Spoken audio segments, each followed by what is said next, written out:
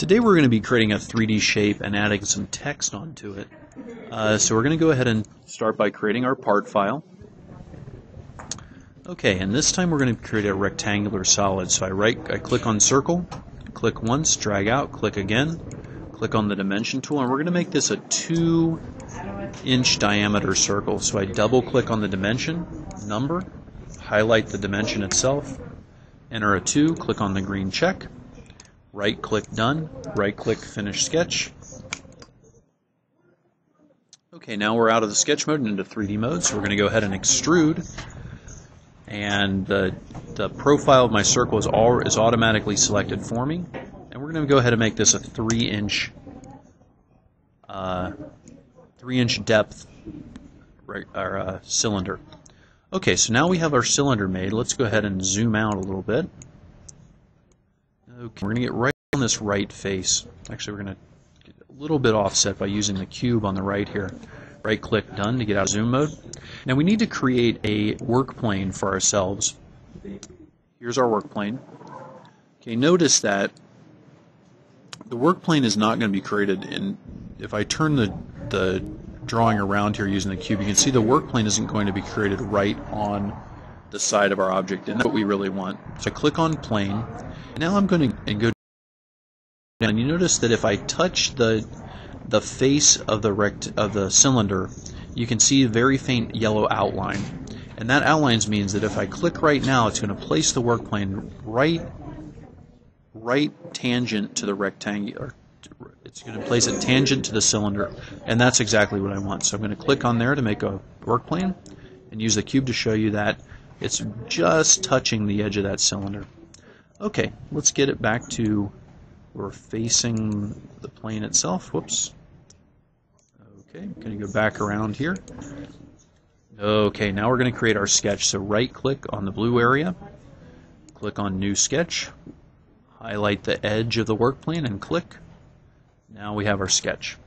Okay, so I'm going to go ahead and zoom all. Okay, now we're going to create our text.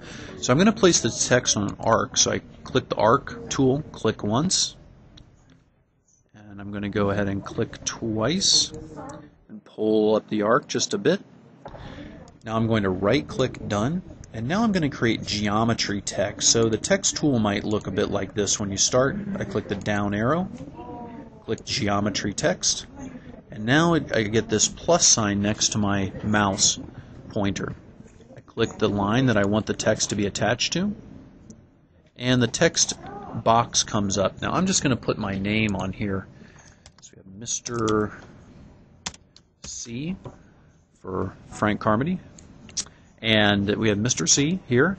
And now what I do to see the text on my drawing is actually click this update button. So I click update, and it's going to show me Mr. C. Now look, now this text doesn't look that great so far, right?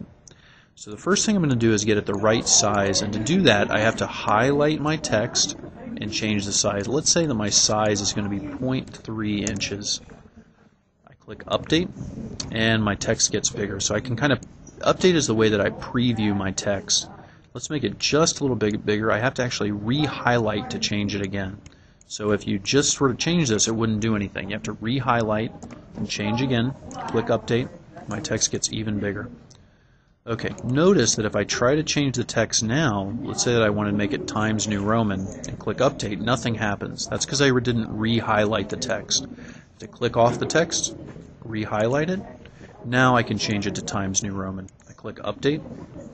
So my text is getting a little bit better. I'm going to click off it again. I'm going to make it bold. Okay, oops. Highlight, click bold again, and update. Okay, now my text is looking better. It's looking about how I want it, but it's not really in the center of my line. So this is where the start angle comes in. So I'm going to go ahead and change the start angle. Let's change it to 12 to start out. Click update. And notice now it's more in the center of the drawing.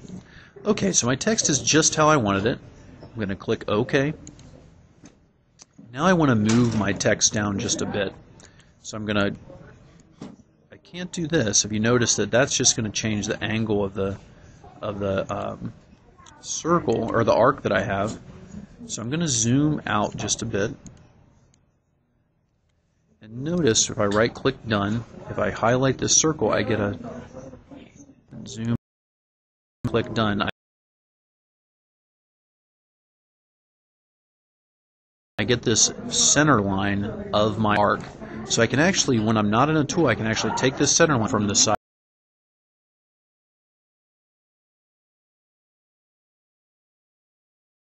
edge of my work plane or from the side of my shape, but for now we're just going to do the text.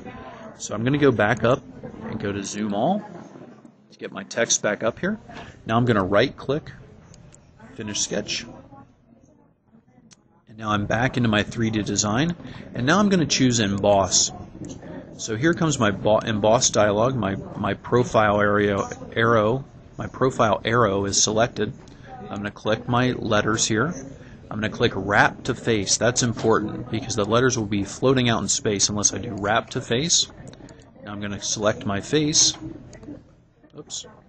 And the face I want, of course, is this cylinder face here that's above. My depth, I'm going to leave at 0.1 inches. The depth, it could be,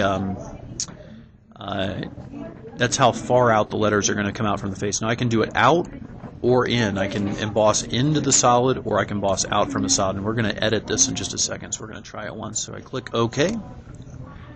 And the embossing happens right here. We're waiting for the emboss to go on the face of the letter. Okay, so let's go ahead and make our work plane invisible. I right click on the edge of the work plane, click on visibility, and there we have it. So Mr. C is now embossed on the side of this shape.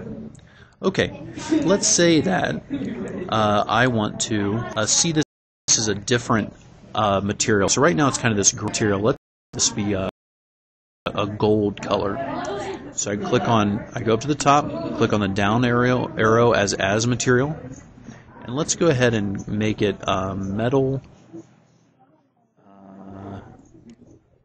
gold here. I click on that, and now it's a kind of a gold color. Okay, I'm going to drag it back around, and let's say that I decide that I want to change my emboss. This is really where the browser bar comes in. So I go over to my browser bar, I can collapse the origin that I use by clicking minus. And now I can actually open up this emboss. I can edit the sketch, and that's the text that I have.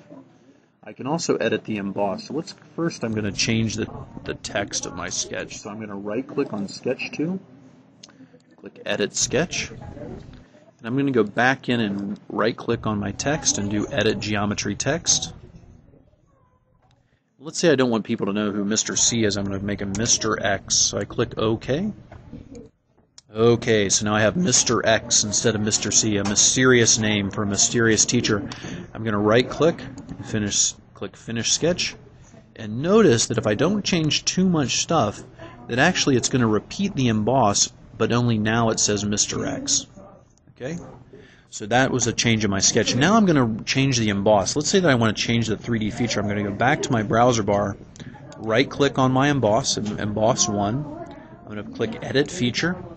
And now let's say that instead of having the text come out, I want it to go into the shape. So I'm going to put Engrave into Face, click OK.